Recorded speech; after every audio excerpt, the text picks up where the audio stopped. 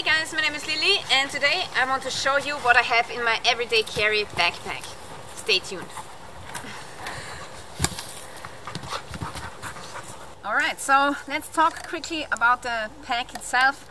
So in the front we have tactical molly webbing, and then at the sides, at both sides, we have loops which are really sturdy, so you can hang your carabiner in there and some gear.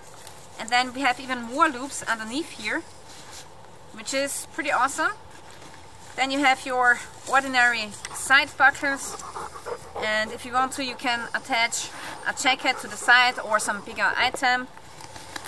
And then we have some really big pockets at both sides.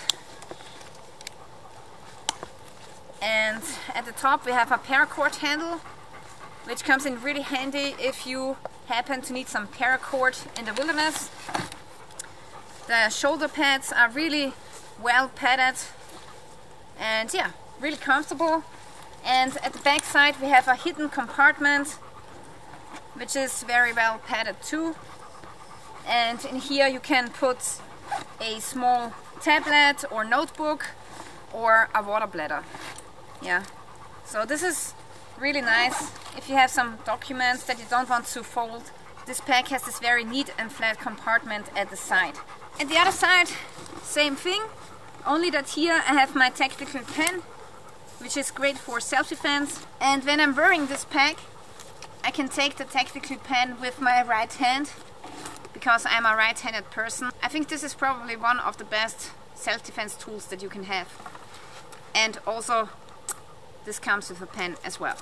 So let's take a look at this small compartment here. Okay, so here we have a nice patch of Velcro and you can attach your patch to it. And then we have this small pouch where I carry my phone and a lighter. And I gotta say that I only put my phone into the pocket when I'm in the forest. So when I'm in the city, I always have it in my pocket in my trouser. Now let's check out the second compartment, which is the more tactical one.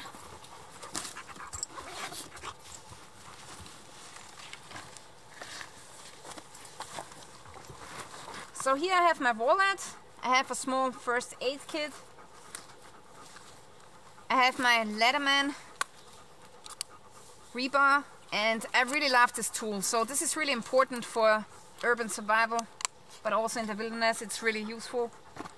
And I really love my gloves because they are tactical, they are really good quality.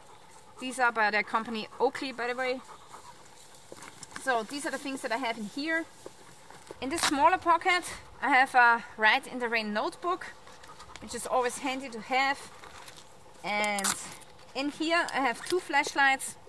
This is the stronger one, which comes with a very modern LED light. It's really strong. And this flashlight is an old Mac light. And it's not the strongest one, I have to say. But you can use this flashlight if you have to, you know, search for something in your eye, because this light is not hurting your eye. So this is something I would definitely recommend, because with this flashlight you cannot look into your own eye or into the eye of a friend. So if you have an injury like a splinter in your eye, with this light you can take a look. It's basically the same light that doctors use to look into the eye, and it's not too strong, which is great. So next in here I have a signal whistle, which I have attached on a carabiner, and sometimes my keys I also take and attach to this carabiner so I don't lose my car keys or house keys. Okay, then next here I have this cam light, which is probably not working anymore, so I have been carrying this around for years and years. Maybe it will work though, but yeah, these are not really environmentally friendly, so this is the last one that I have and I'm not going to buy more. So in future I'm going to rely on my flashlights. Here I have a permanent marker and a normal pen. Then let's check out this compartment. In here I have a lockpick set. This is a container where I have dry tinder. And I have this nail clipping set with a file and some pliers.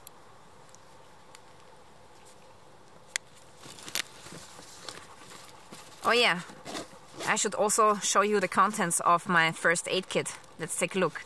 So this is just a very basic one with the most important things that you will need for first aid. And I might get a bigger one actually. Yeah. In here I also have a compass and a mirror. And this is important because sometimes when you have, you know, something in your eye or something at the back or at your butt and you cannot look at it, you will need a mirror and see what it is. So let's say, for example, you have a tick on your back, then you can take a look with your mirror and see it's a tick or something else. And it's also a signal mirror, so you can signal for help if the sun is shining. In addition, I also have a sewing kit with a needle and dental floss. That's my small first aid kit. I think it's great and it has the most basic supplies for first aid. Alright, now let's close the pack here. What I really do like about this pack is that it has really sturdy handles on the zippers, which are coated with plastic, and they are really sturdy and it's easy to open up the pack. And if you are around in an urban area, you can always do this with your handles, like weave them into each other, and then it's really not so easy anymore to open the zippers secretly. Okay, now let's open up the bigger compartment and let's see what I have in here. Okay, in here today I carry a big water bottle for the dogs and me. Normally I have a smaller one. And I also have this FFP3 mask in here. This is just yeah, for emergency use. So normally I have my half mask respirator, but I want to have this as a backup. Then in this compartment I have my APO-1 fire steel. This one is brand new, and this one you can actually get at my website. So if you're interested, just visit the link in the description below. Then another product that I'm selling on my website is my APO-1 survival knife, which I have in my pack now. I don't always carry this, just sometimes, because today I'm in the woods and I want to work with it. And then in here I have a map of my area where I live and also where my spouse is working. So in case everything breaks down, I can, you know, get my bearings using this map.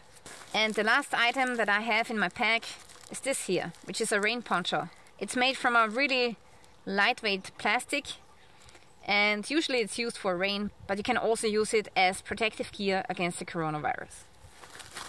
So this is my current setup, and I really love this pack. I think it has a great size. It's not too big, also it's not too small. It has a lot of tactical compartments, which I like.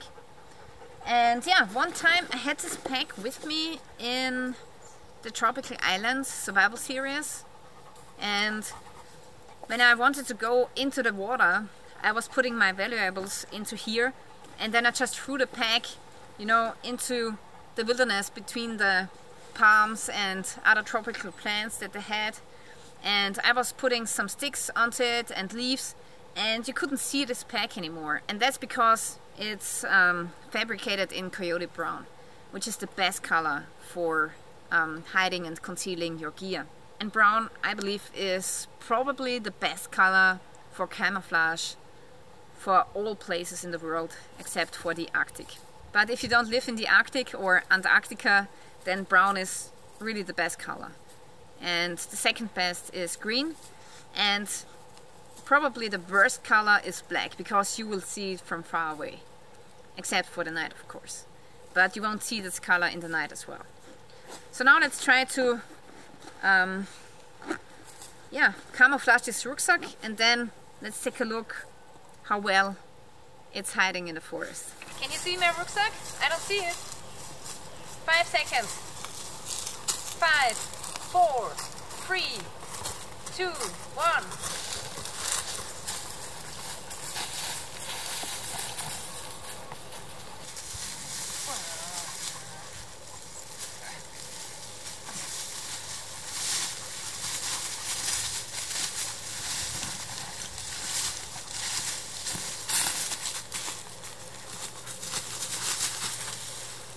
like it. And by the way, I am not sponsored by Direct Action. I just happen to love this bag.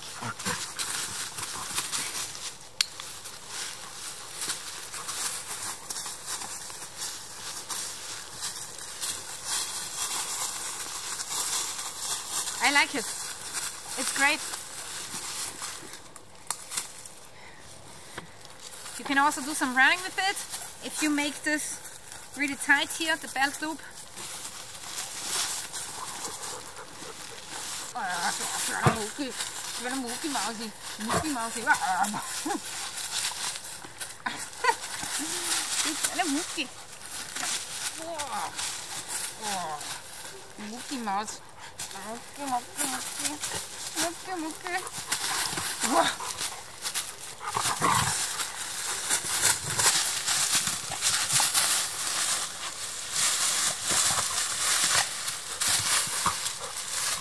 Alright guys, so this is what I'm carrying in my EDC pack. The only thing that I forgot to show today is hand sanitizer.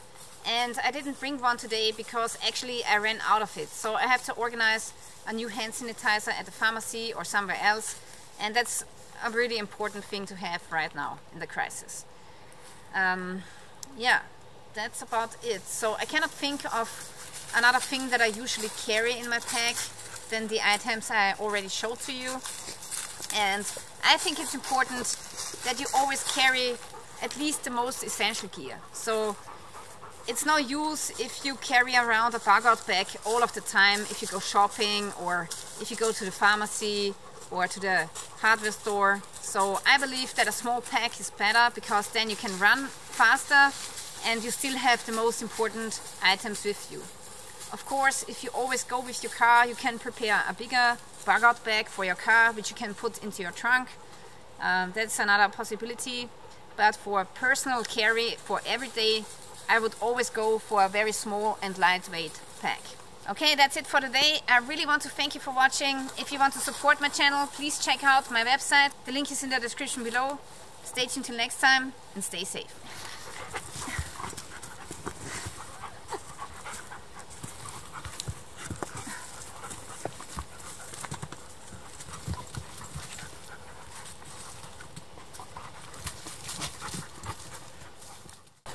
Good dog, good dog.